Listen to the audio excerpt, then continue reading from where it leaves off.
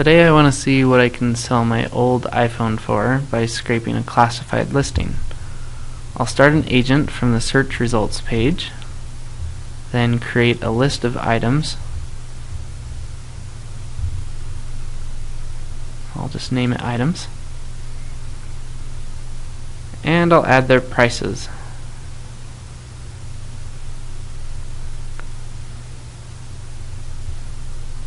Now when I save this, I'm going to refine it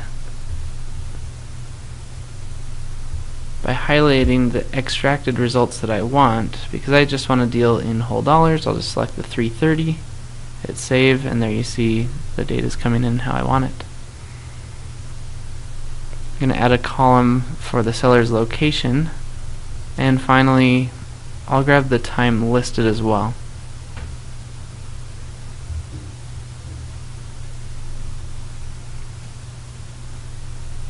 Again, I'm going to refine the data to just what I want by highlighting it and hitting save. There you can see my data being populated. I'll test the agent.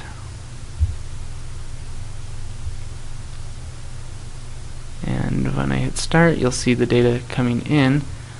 But notice it's only pulling the results from the first page. So let me pull this down for a second and show you a little better how I can get to subsequent pages. I'll click next and create a list pager from this page. And when I hit OK, I'll test it one more time, and you'll see this time when I test it, it's going to pull data at the bottom. You see it coming in.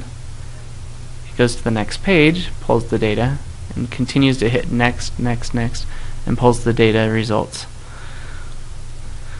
I'll hit stop so we can actually save this agent and run it in the web console.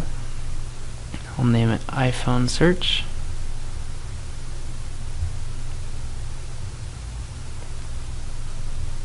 And when I hit run now, it'll queue for just a couple of seconds